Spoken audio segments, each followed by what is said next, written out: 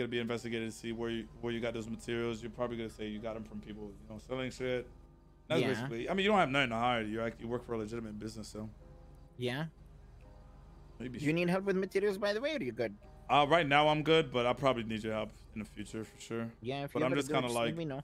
probably won't be awake, you know. Oh, you gonna go visit your cousin? Yeah.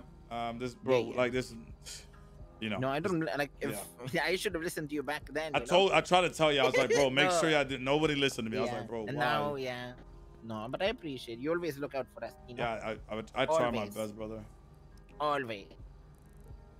And some people, you know, they take that for granted, you know. Yeah. And I appreciate you because you always look out for us. Me and Mosley were talking about this before too. You're like the boy that always looks out for us, you know? Yeah, I appreciate that, Patar. And we appreciate you. Doesn't go unnoticed.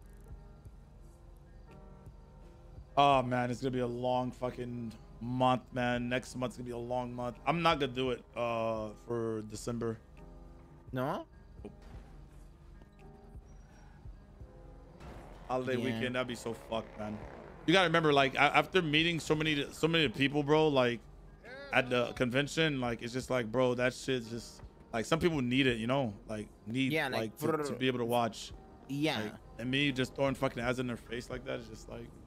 Yeah. See, the other thing is like, without those ads, and like, I hate them too, but some people can't be doing it full time without I know. that, you know? I know. So it works both ways because it's like tough. It's that's what I'm saying. It sucks, man. Because especially to do it full time, sometimes you need that. Yeah.